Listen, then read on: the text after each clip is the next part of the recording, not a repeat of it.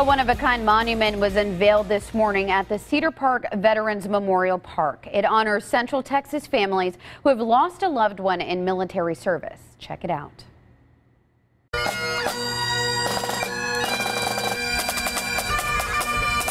And it serves as a reminder that freedom is not free. Preserving the memory of the fallen.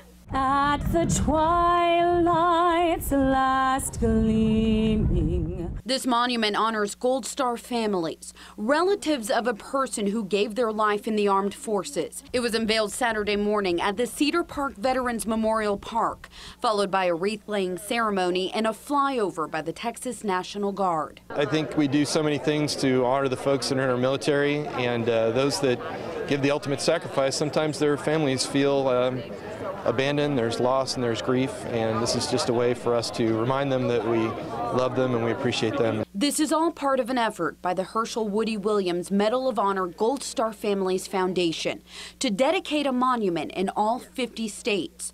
Texas is the 13th state to get one, and Cedar Park is the first city to get a monument in Texas. I see a memory.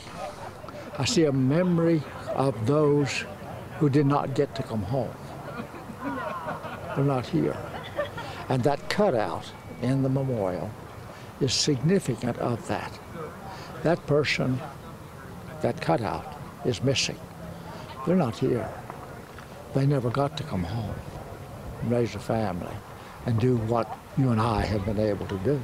Which is why it's so important to have this now, to make sure Gold Star families feel honored. And the